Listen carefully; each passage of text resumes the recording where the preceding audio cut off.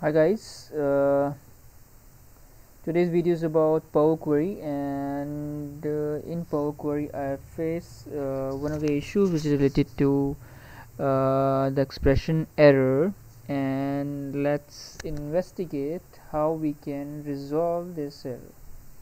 So this is your Excel window on Excel 2016, and if you go in data there's a Power Query option. Okay, and in Power Query we have I wanted to combine my two of the files which has the data around 10 lakh uh, of data, and I wanted to combine both the files onto Excel. So this is a task I wanted to do. So but while doing this very important task, I faced one of the issues. Okay, while creating a uh, custom field. So let me check first. So this is my file path which are already in my system. I simply click on this folder. It's a Power Query editor window, and here if you see the load to, and I want to load, I just simply want to add it first. In my on this window is a Power Query editor window, and in that if you see, these are my binary. This is the content. These are my two files, and this is the file name 2016-2017. And if you see the file size, it's around 3482471 bytes. Okay, which is quite huge. And while so what task I'm going to do, I simply wanted to add one of the custom column or the custom field, you can say. So I simply try to add the custom field, and while applying this formula you got to know three things in about the Power Query.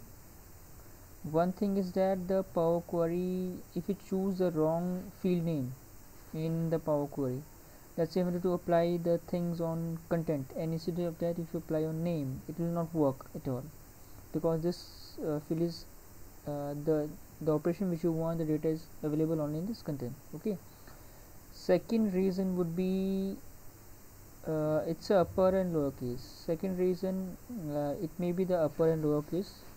So let's see. There's a function which is called csv dot document, and I simply insert the content field. Now you're asking me why you choose content field, because in content field it's a binary data, and it shows my file extension name which is csv. So that's why I have to choose, and I wanted to instead of the content the field name, I want to exchange it by some other name, but the data is still there. Okay, so I simply wanted to filtering the csv files in another way, you can say. So if I give this name custom csv,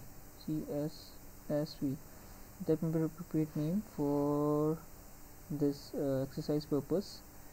Let me click. Here is a glitch. It shows expression error. The name csv document wasn't recognized, but the csv document is already there. If you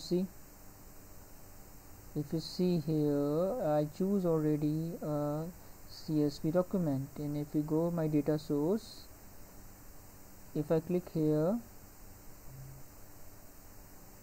if you see, it says csv format. It's already a csv. Then how come this error comes? Let us investigate. Okay, let me double click here. If you double click onto that, so what are the steps you have followed? Open this window. So I have read the correct formula, then there is a mistake. Then I tell you guys, see, just a csv mistake, that's why this function would not work. Let me try again. Let's see, it's custom csv table 1 table 2 data has been created instead of the binary name. So now my custom field has been created, and if I want to see, let's see, here they're observing what I wanted to convey to you, like whenever you choose any of the fields in that, make sure you choose appropriate the field name, the column name. Always the formula needs to be the function or formula needs to be applied. Second thing, the Power Query is case sensitive language. Make sure you enter, like as we see earlier. Let me do this mistake again, and if I click again you see the expression error. So now you got to know how to came out the solution of this expression error. So expression error, it simply means like you are making a mistake while typing a formula. It's an upper or lower case, you have to check, and in any of the case it will not show you. If it depends on at the bottom, like no syntax error have been detected, then you maybe like, see, if I click here, it doesn't show any error, but still the expression error, the error is still there.